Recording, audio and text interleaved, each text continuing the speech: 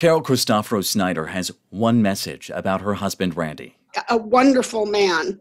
They got married in 1970 after he returned injured from Vietnam. He was young, he was strong, he came back. But over time, she realized service injuries were not the problem. He'd forget things that the normal person would remember. For years, Carol went to every appointment, trying to figure out what was wrong. At the time, traumatic brain injuries were not really on the radar. We were told it was my fault, it was marriage problems. It wasn't, though. Turns out, Randy had a spinal cord injury.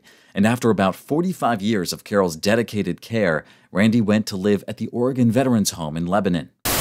And now, stories like Carol's and Randy's are getting talked about nationally. Suffering in silence themselves as the stress of their new roles as caregivers took a toll. Many, like Carol, without a network of support. I was so lonely. I didn't know anybody that was doing what I was doing.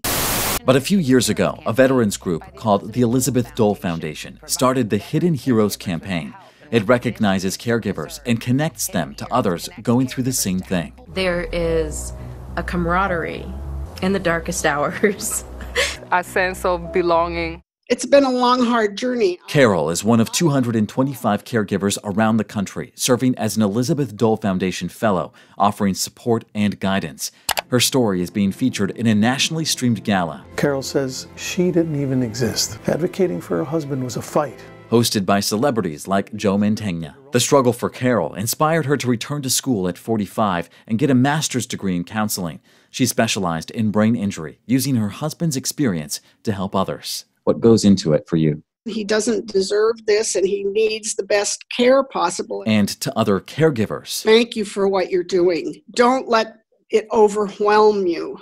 Try to live a life of your own. A message from the Oregon woman still fighting to make a difference.